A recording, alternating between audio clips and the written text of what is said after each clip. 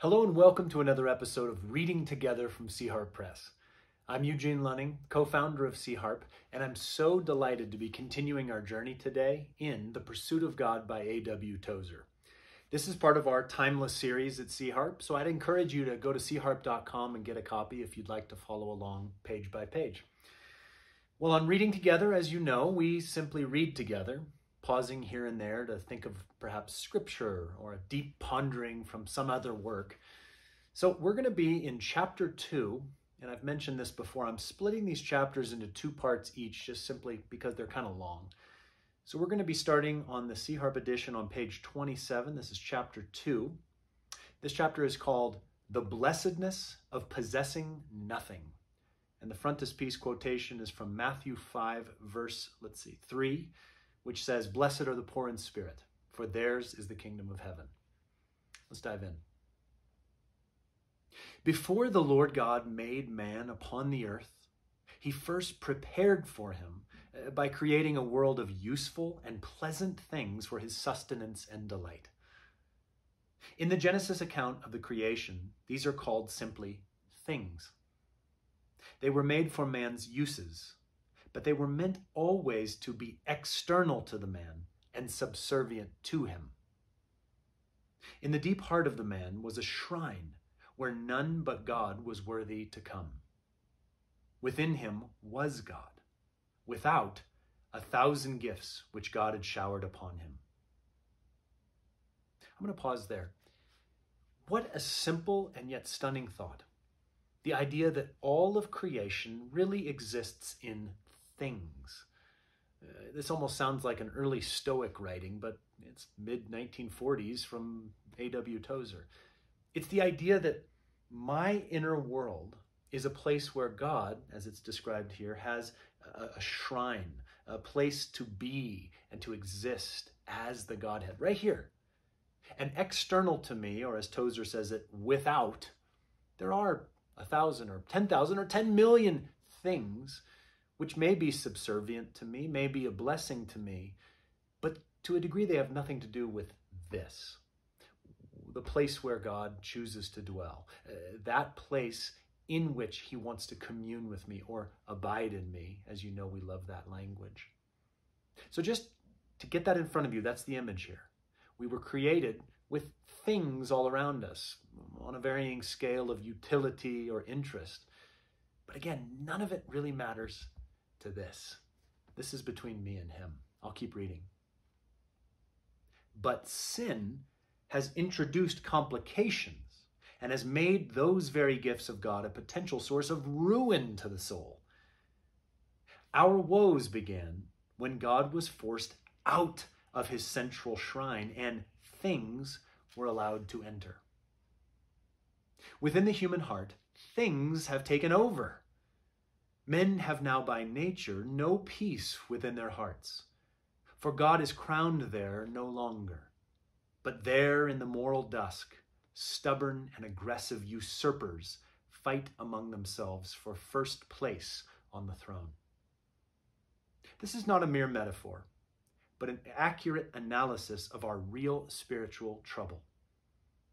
There is within the human heart a tough, fibrous root of fallen life whose nature is to possess, always to possess. It covets things with a deep and fierce passion. The pronouns my and mine look innocent enough in print, but their constant and universal use is significant. They express the real nature of the old Adamic, meaning like things of Adam, the first man, the old Adamic man, better than 1,000 volumes of theology could do. They are verbal symptoms of our deep disease. The roots of our hearts have grown down into things, and we dare not pull up one little rootlet, lest we die. Things have become necessary to us, a development never originally intended. God's gifts now take the place of God, and the whole course of nature is upset by this monstrous substitution. Now, I want to make clear here that Tozer is not creating sort of a dialectic of spiritual and material where all material things are evil. He's not saying that. What he's saying, I'll give an illustration. Right now, my daughter is about to turn 16. I have an old beloved truck, and she's going to take over my truck. It's going to be the car that is hers when she's got her license. So of late, I've been thinking about what car I'm going to get next. And, you know, not just guys. I know there's lots of ladies out there. Cars are interesting. But I've been fascinated lately at the degree to which my thoughts have started sort of like circulating around that car. What's it going to be? How am I going to look in it? Oh, are people going to like it if they see me driving it? This thing, which is a nice utilitarian thing, I get around in this thing, has started to take like root in my heart. I think about it some days, probably more than I think about serving others or thinking about abiding in Jesus.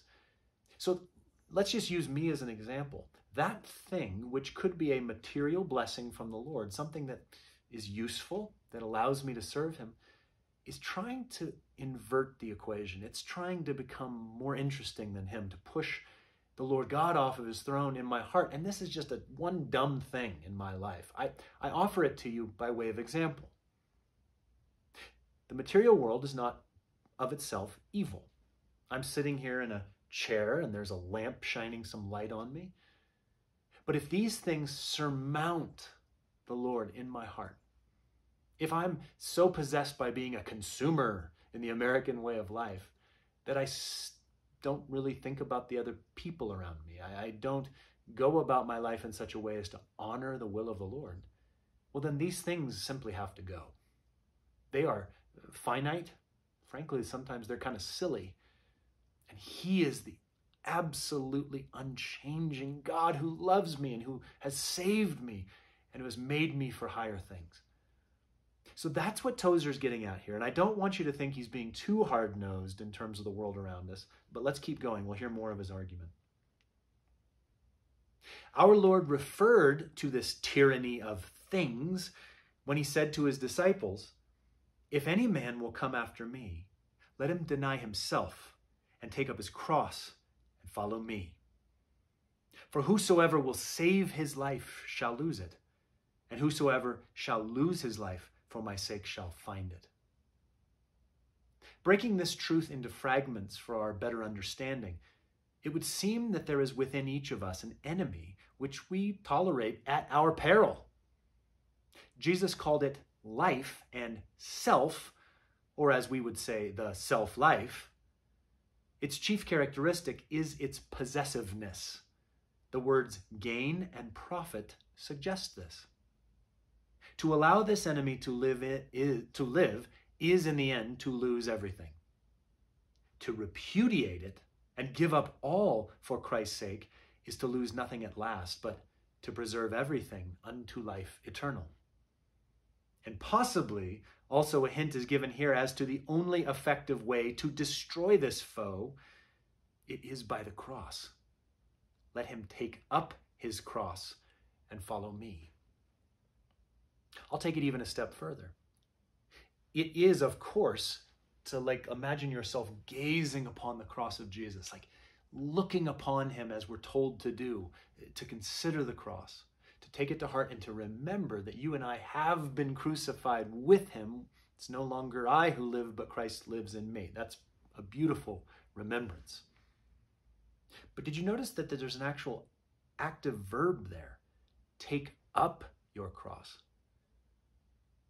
I think often of that man, Simon of Cyrene, who's standing by the side of the road as Jesus goes towards Calvary and is drawn into this moment. Help that man. So he comes out of the crowd and literally gets under the crossbeam and helps Jesus up the way. That man took up a cross. It's to be the same for us. We are to gaze upon the cross of Jesus, and we are to realize that this self-life needs to kind of go away. It needs to go away once and for all, and it needs to continue to be taken away. But what I love about that image of taking up your cross, being aware of the self-death that we require, is that when you take something up, especially a big cross like Simon of Cyrene did, it's going to take both your hands. It's going to take your energy, your strength, your muscles, your will. When our hands are full taking up the cross, we become far less interested in the material things around us, those things that are trying to choke out the inner life with God.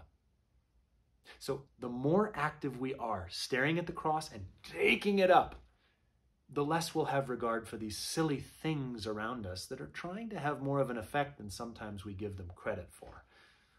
I'll keep reading.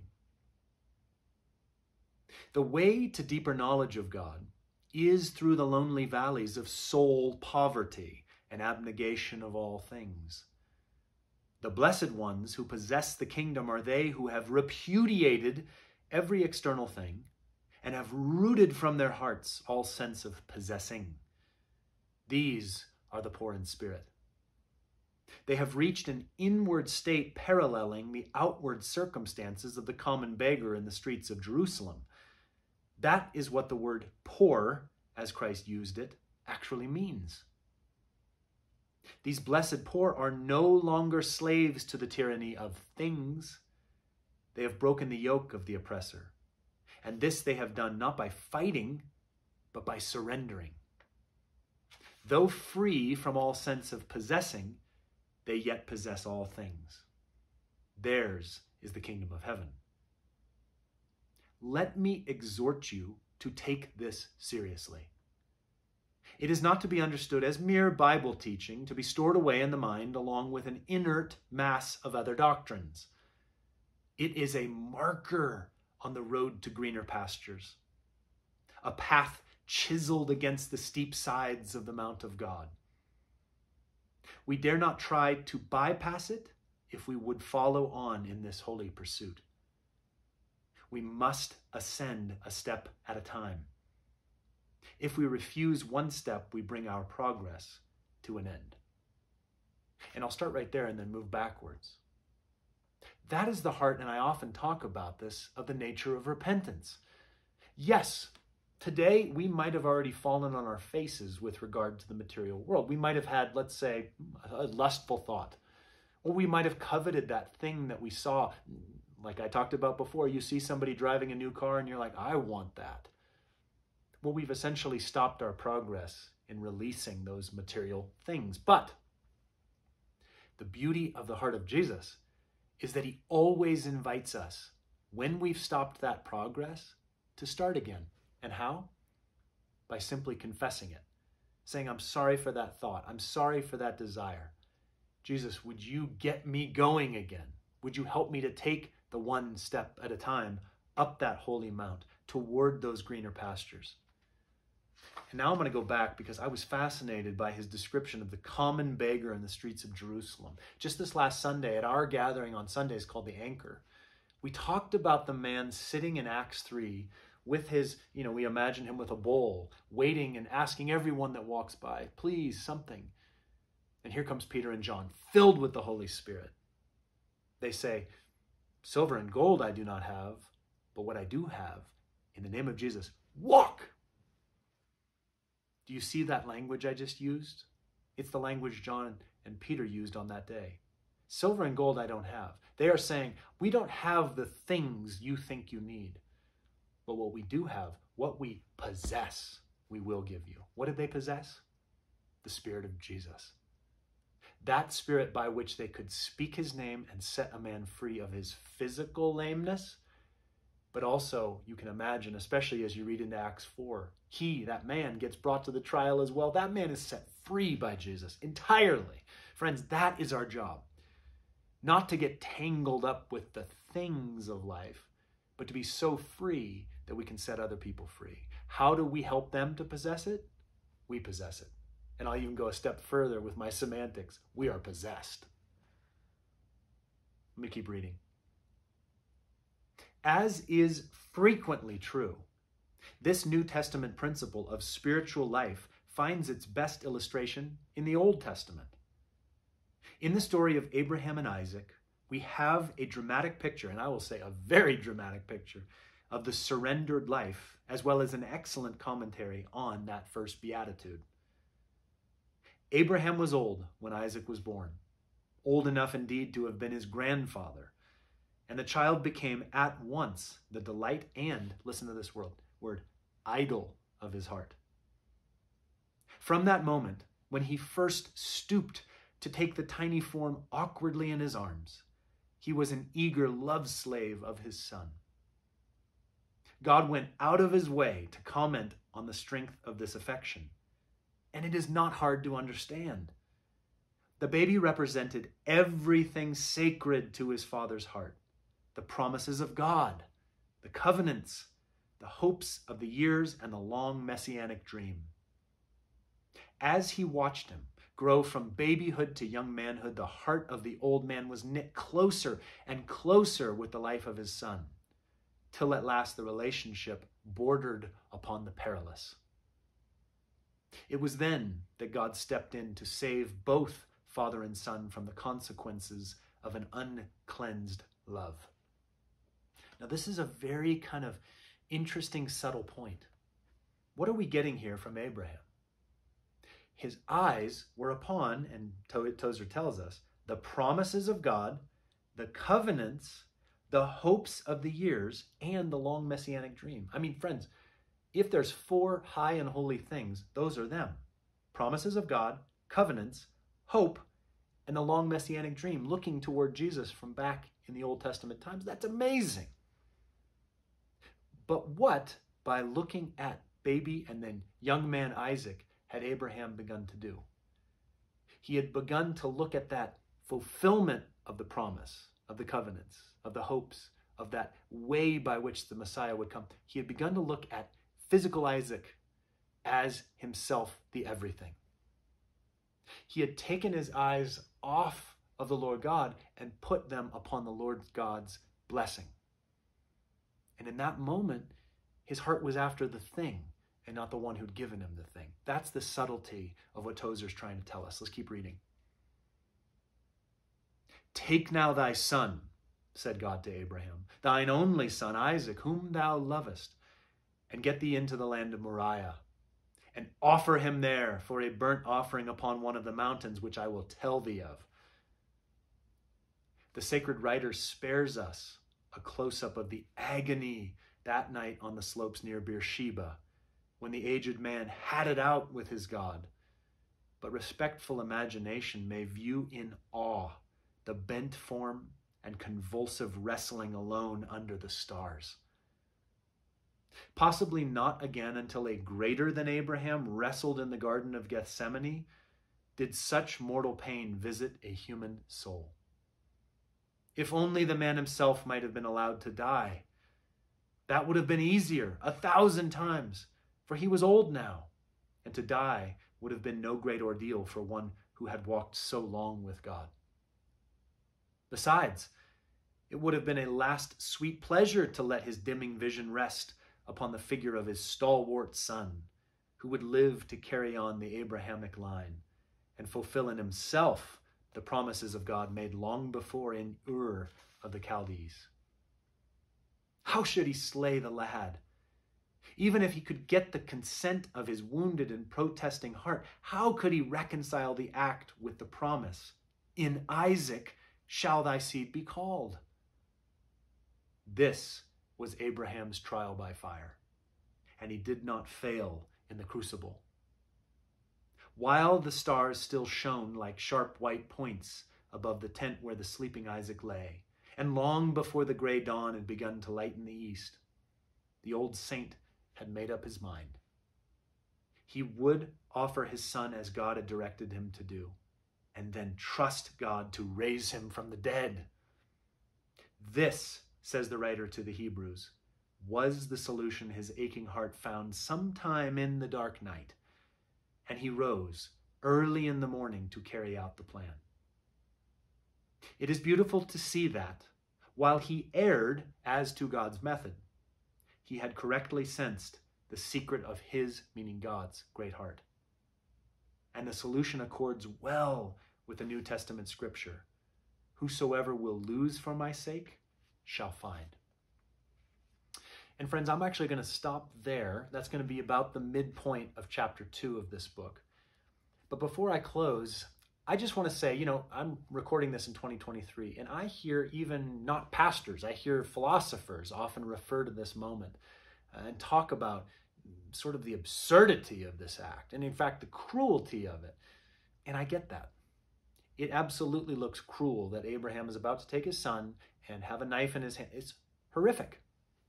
But when we look at that last pair of paragraphs, where does Abraham source his confidence? Where does he get that sense that, yeah, if anything, God will raise him from the dead? It's right back here. It's on page 31 of our edition.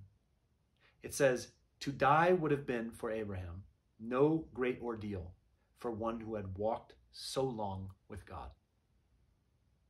Friends, it is out of our intimacy with God that we are able to carry out those acts of obedience that sometimes seem wild, crazy, absurd. But to those who have a heart connection with their Father, it's simply the same thing as if I was talking to my middle son or my youngest son, Trip or Hoyt, and I asked them to do something for me, something simple, but something that I knew was going to connect our hearts. So I'm going to break off there for this part 1 of chapter 2 of The Pursuit of God. But as we pick up in our next episode, we're going to be finishing out that narrative about Abraham and Isaac. And I think it's pretty beautiful where Tozer is about to take us. So just by way of reminder, we are in The Pursuit of God by A.W. Tozer. And I'm so thankful that you would join me on reading together as we continue our way through some of the great classics of the church. Thanks for being with me. I hope you have a wonderful rest of your day.